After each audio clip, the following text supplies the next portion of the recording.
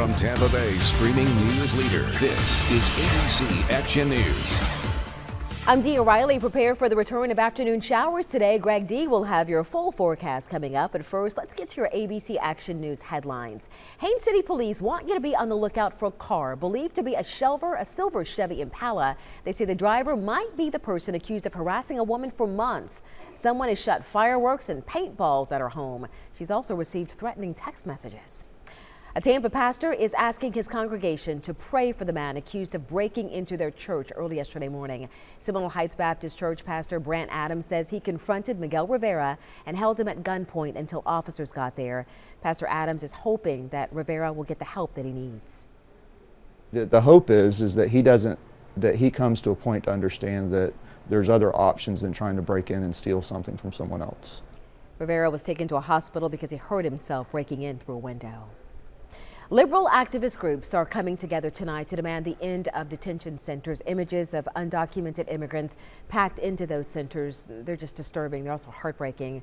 Lights for Liberty rallies are happening across the country, including tonight at 7 at the Allendale United Methodist Church in St. Pete and in Ybor City Centennial Park.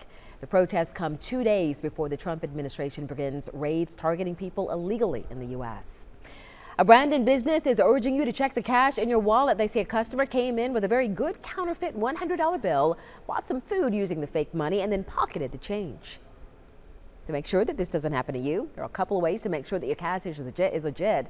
First, feel the money. Some scammers print their bills on linen or other materials. It will feel different from legitimate bills. Also, make sure the watermarks are in place. We've got a link with more ways to check your bills. It's posted right now on abcactionnews.com. Also, don't be alarmed if standing water on St. Pete streets looks a little funny. City crews are using a dye to test the stormwater and sanitary sewer systems. It's non-toxic and harmless to animals and plants, but the dye is very visible. You could see a bright green discoloration around a storm drain. And those storm drains are going to be working overtime, or they already have been, Greg. Absolutely, Deanne. That's one of the reasons you may see it. You know, St. Pete, the water fills up pretty quickly there, and with more showers or downpours coming in this afternoon, you could definitely see some of that bright green on the city streets.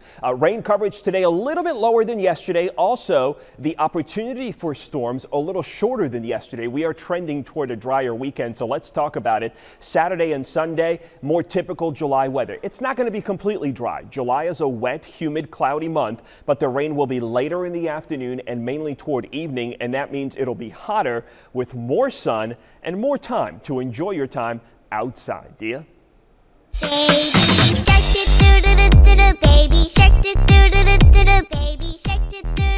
Baby Shark Live is coming to the Strass Center on October 5th. The show is going to feature baby sharks singing and dancing adventure into the sea. Tickets went on sale at noon on the Strass's website. Get them now. You can get news updates all day long on your favorite streaming device, and don't forget to download the free ABC Action News mobile app to receive breaking news alerts.